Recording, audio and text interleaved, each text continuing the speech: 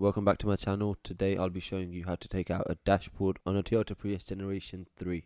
The tools that you're going to need for this are a 10mm socket and a 12mm socket. With that we need a Phillips tool, which is the PD2, preferably an extension for this, a reducer adapter from the 1/2 inch to 1/4 inch. This whole job can be done within 5 minutes if you do it quickly. Because I'm making a tutorial, I'll go a bit slow. First thing you want to do is take out the pillar trims. You can start off by pulling out the top corner, and inside you'll see a black clip. You can just fit your index fingers from both hands in and just twist the black clip that's inside there. It needs a 90-degree twist. After that is done,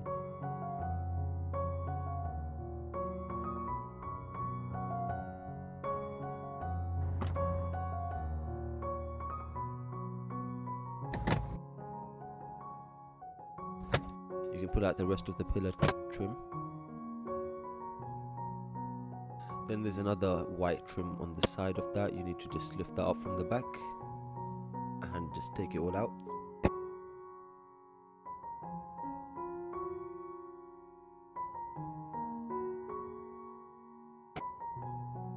Next we're going to take out the vents on the passenger side. Just lift up the small one and pull it out.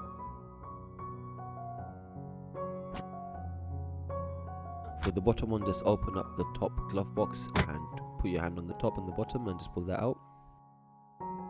Next we're going to take out the small center compartment and the trim that goes around the gear stick. For that, first thing you need to do is lift it up from the right side. Once that's done, just lift it up from the left side and the whole trim just pops out. And add the fascia around the CD player. Just pull it out carefully. This just clips around it. For the glove box, just hold it from the bottom and pull it out.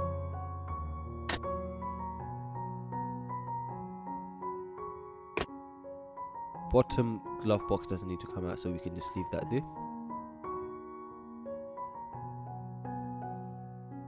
Now we're going to use the 12mm socket for 2 of the bolts that hold down the airbag. This is the only time the 12mm socket gets used, so after that's done you can put it to a side.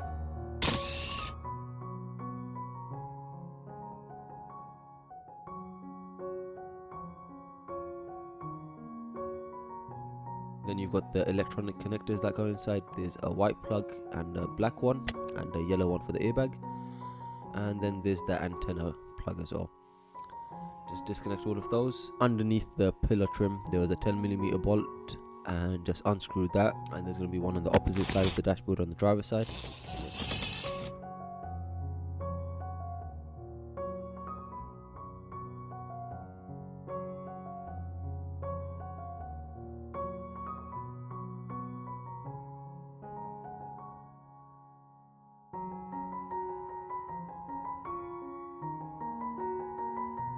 A good tip for this is that you pull out the steering wheel as much as you can and lower it as much as you can. This gives you more space to work, especially when taking out the dashboard. We're going to follow the same step for the driver's side pillar as we did on the passenger side. Just twist the black tab so that it releases the pillar trim.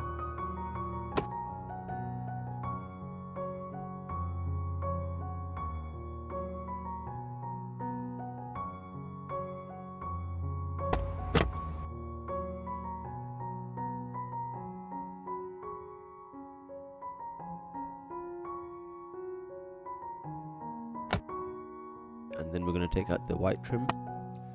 After that's done, that will expose the 10mm bolt in the top corner.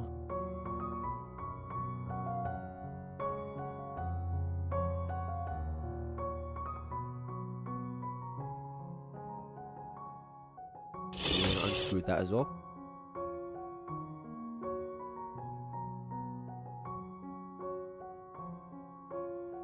And now for the driver's side vent, what we need to unclip the bottom trim that has the mirror control buttons on it, and you can do that by putting your fingers on the side and pulling it down, and then you can take out the vent, and then there's another black trim on the left hand side of that just pulls out as well.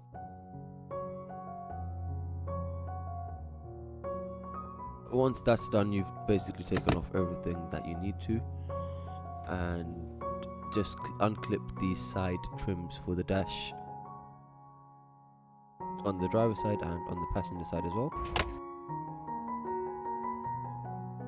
and make sure it's out of the way because we're going to start lifting the dash now.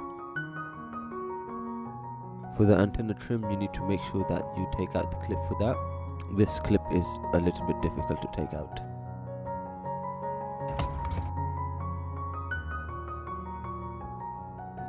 Once the passenger side is completed, we're going to take out the driver's side of the dashboard by lifting it up by using very minimal force. Once it's lifted up and the whole dashboard is moving, you can start pulling it out.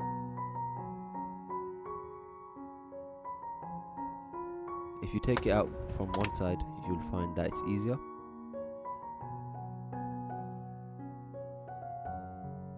Just make sure all of the connectors and everything is out of the way.